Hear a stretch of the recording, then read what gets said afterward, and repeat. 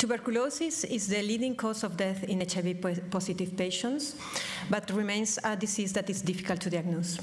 The diagnosis of tuberculosis is based on clinical signs, chest X-ray, smear microscopy, expert, and culture.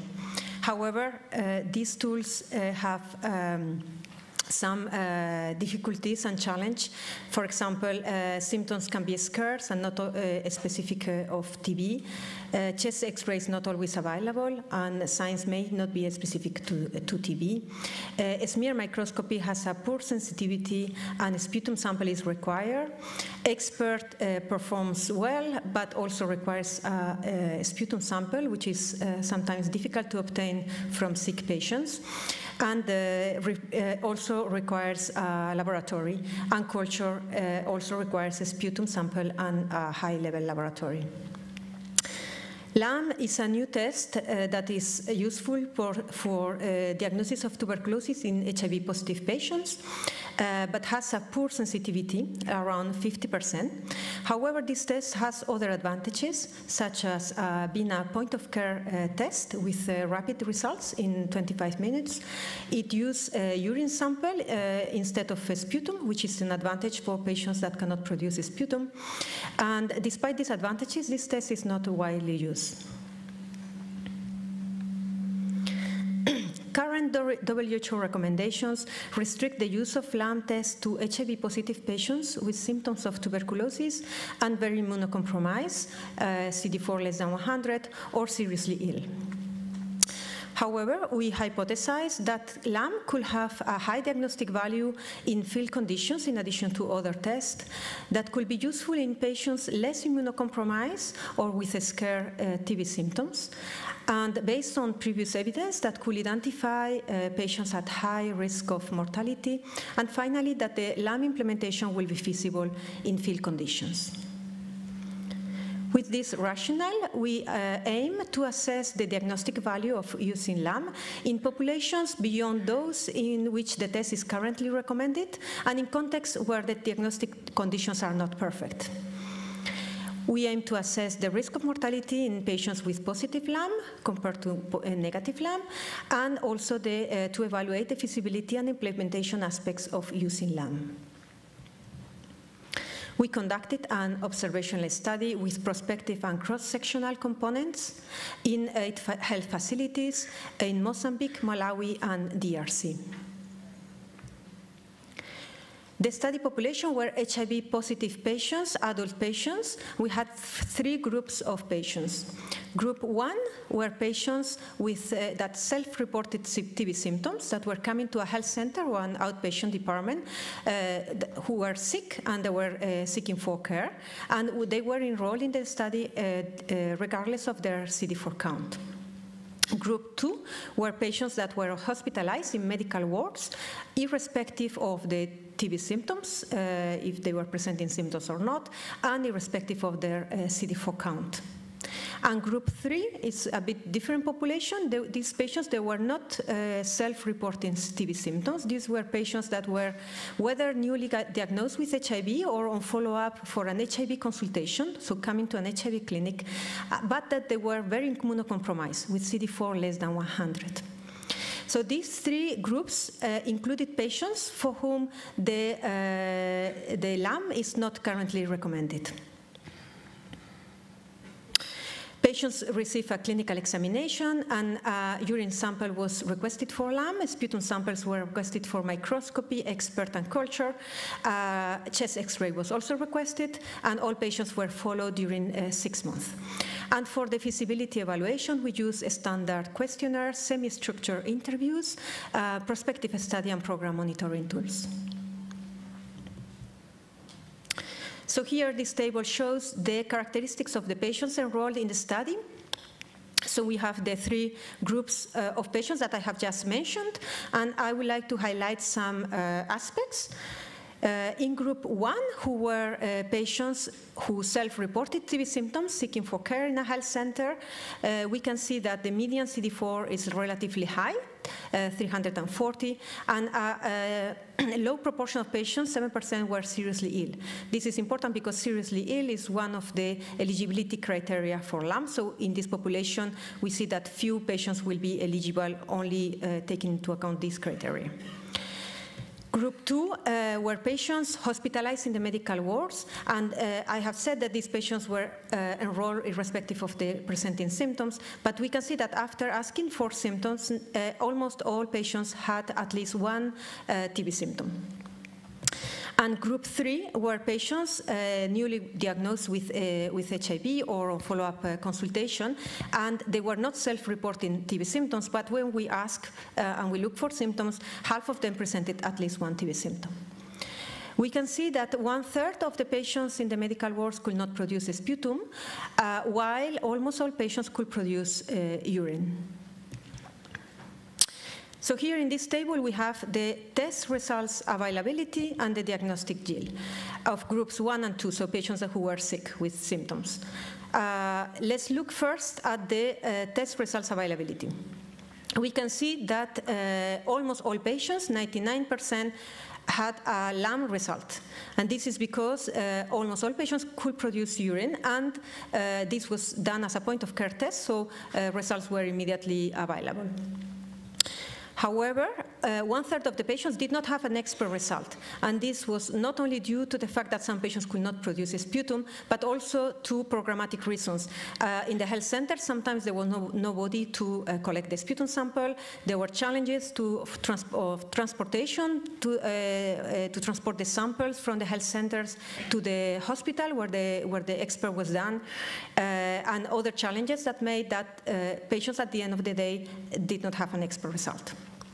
And a similar situation for microscopy.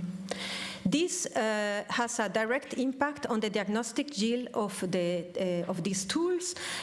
In this study, we define the diagnostic yield as the patients who were diagnosed through a tool, so with a positive result, among patients with TB, defined as any positive laboratory test.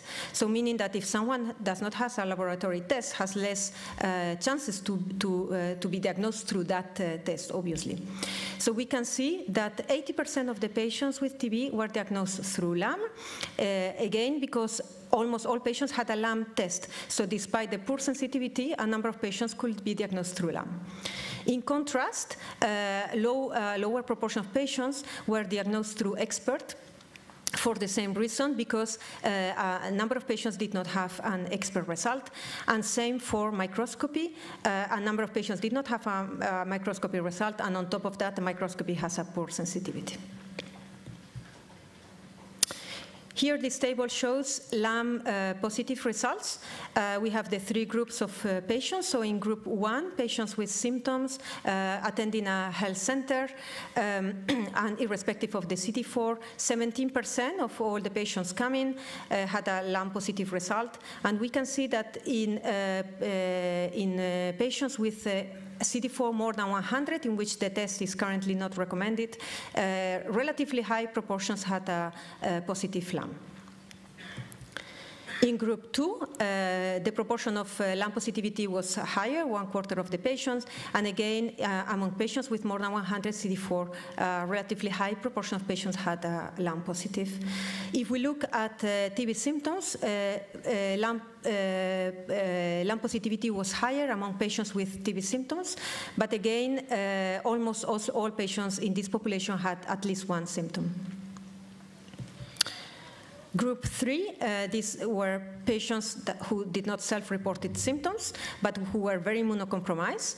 12% had a positive LAM, and if we look at those not presenting TB symptoms, a small proportion still had a positive LAM. Regarding the mortality at 6 months, in group 1, symptomatic patients, ambulatory patients, and in the subgroup of those with less than 200 CD4, we compare LAM positive with LAM negative. And we also could compare LAM positive who were not treated.